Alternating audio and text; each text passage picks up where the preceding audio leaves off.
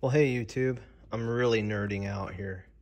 A while back for my birthday, I got this pellet gauge, which you can measure head size with. And this is all .177 caliber. So I've been sorting this tin of H&N Field Target Trophy, and do they say 4.52? That's not really what I was finding. I found a lot of 4.55s and 4.54s. So then what I did is I have this little scale that I bought off Amazon, and I think it was around $20 or something. And after I got my head size sorted, and then these were the main head sizes, and the rest I just kind of threw into this old tin or this old Crossman box over here. Then you go through and you measure your weight. And it kind of fluctuates there sometimes depending. So make sure your table's not wiggly, like I'm not touching my bench here. So 8.68. Generally they don't take that long to weigh out, but what I found in general is these H&N Field Target Trophies are really consistent pellet, and this kind of shows a good spread.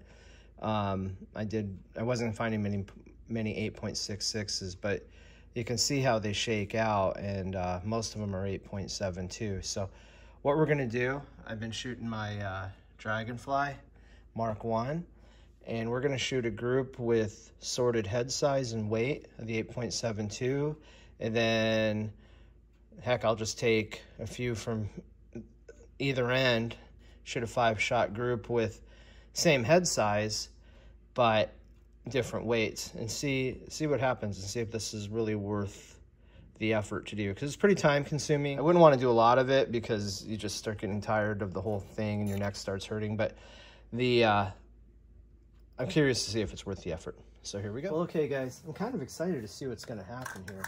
I think the other day, or maybe it was last night, I don't remember, I did clean the barrel in this Dragonfly Mark 1, and you know, I didn't really see anything that was out of the ordinary.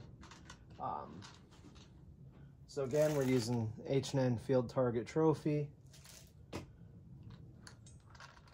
We're starting off with the mixed group of pellets. These are a 4.54 head size. The weights range from 8.64 through 8.78, and I just kind of threw them all. I did throw them all in this little bin. So let's see how it does.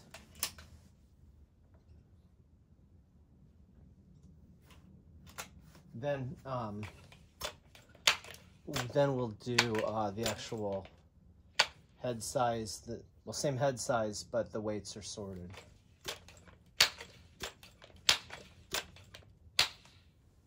Okay, so the target's 20 yards, 6 pumps. Here we go.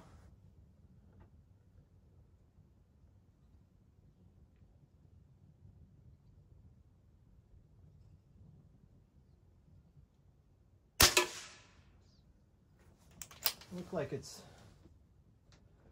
maybe down around 7 o'clock, I think.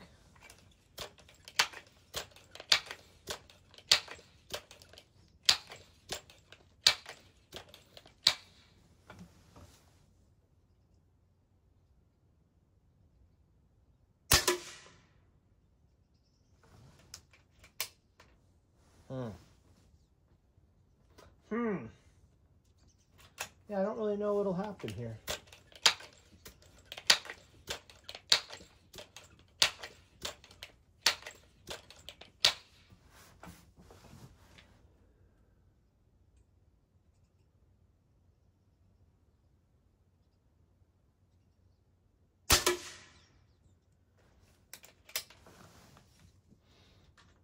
The reason I got excited to try this video was I shot a group. Well, I've shot a couple groups with this gun that were just, I mean, they're under a dime. So, but then the groups completely went away, and I thought, well, why don't I try this stuff I have and see if I can get more consistency out of it.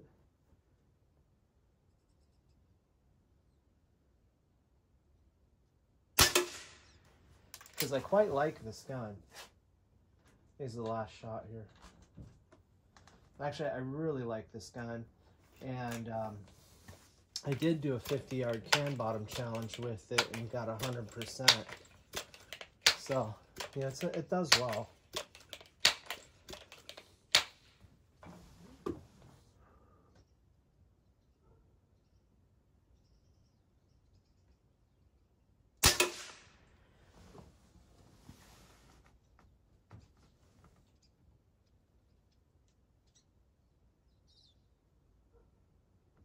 Huh.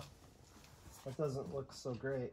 But let's, now this is the part I'm more excited about. So these have been all 4.54 head size, and they're all the same weight. And let's make sure, yeah, not holding any air. The field target trophies have worked pretty good in this gun, so I'm curious if this will make any difference at all. I think it would. My wind is, you know, I've got occasional light breeze, but I don't think it's enough to affect anything.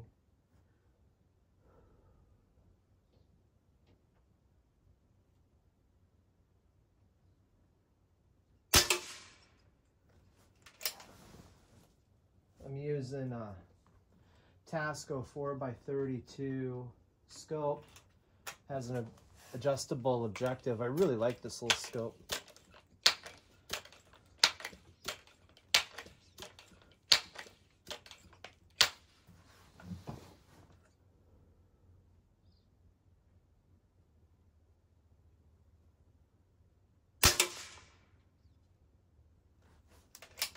I almost felt like I moved at the very last split second of that shot, but it could be my imagination.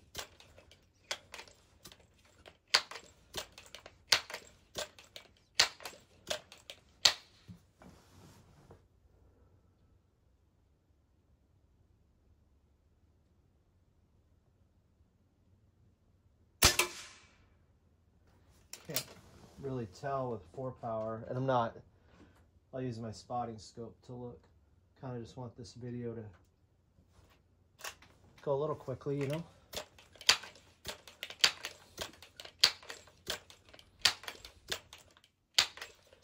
My buddy Peter in the Netherlands talked about pneumatics and how that impact of the pump handle can affect scope 0, so I need to write them back.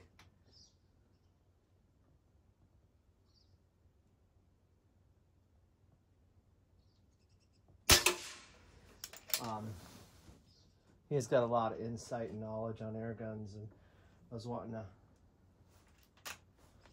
correspond with him a bit more about it, because I really like pneumatic guns.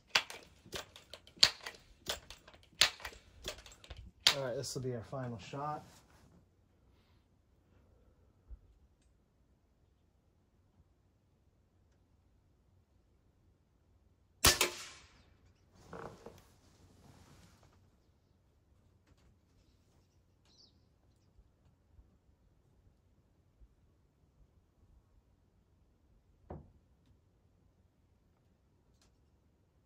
Well, looks like they kind of stacked vertically.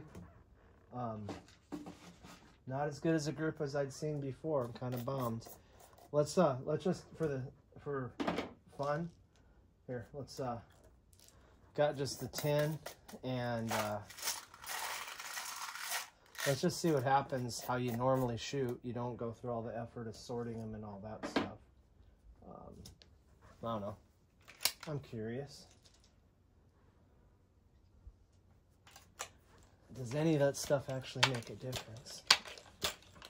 Maybe on a target gun it does, and maybe this isn't close enough tolerances to make a difference.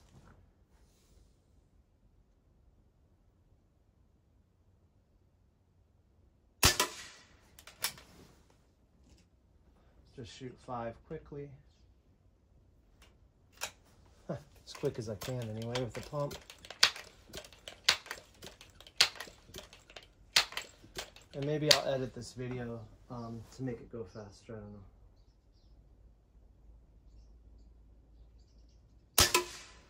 Temperature, it's 68 degrees.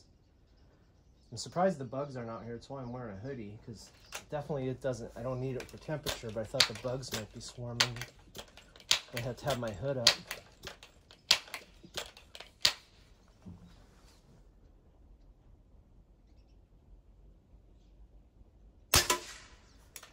What's that, 2?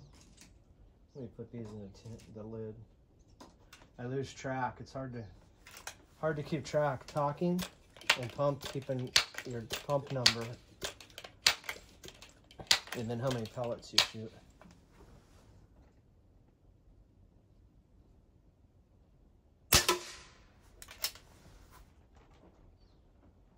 And maybe these, I have to keep maybe doing some pellet testing. It looks like down there these aren't doing so hot. I saw some really great groups with super mags, but then they went away again. So I cleaned the barrel, and so when I went down this whole road, I was hoping to, wow, I was really hoping that it would tighten everything up. And I did check for, I did check to make sure I wasn't having parallax, because I do have the adjustable objective on it.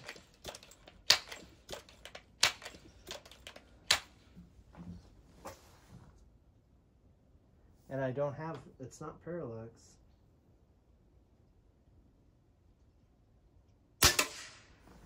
So, all right, let me grab the target and we'll take a look. All right, so this was just the mixed assortment right out of the tin. And that would almost seem like velocity, maybe. Well, I don't know. You guys can leave comments below what you think. This was the mixed weights with the same head size. There's a 1/4, and I didn't even get a 1/4, which is not good. And then I did get a dime. So I did get a dime, but I was looking for another target I had, and I guess I threw it out. I had a group that was tighter than a dime, and I was super duper impressed, and I was wanting to see if all the sorting would give me that consistency. So it appears that sorting your pellets is worth the time and effort to make it shoot consistently. So I don't feel like I wasted my time. I think it's a neat experiment. But I was hoping for it to wouldn't have had that. I was hoping for them all to be touching. So anyway, guys, hope you found that useful. I think it's interesting to do, and I like to try things out and see where they lead me. Okay, guys, I hope you enjoyed the video. That's all for now, and thanks for watching.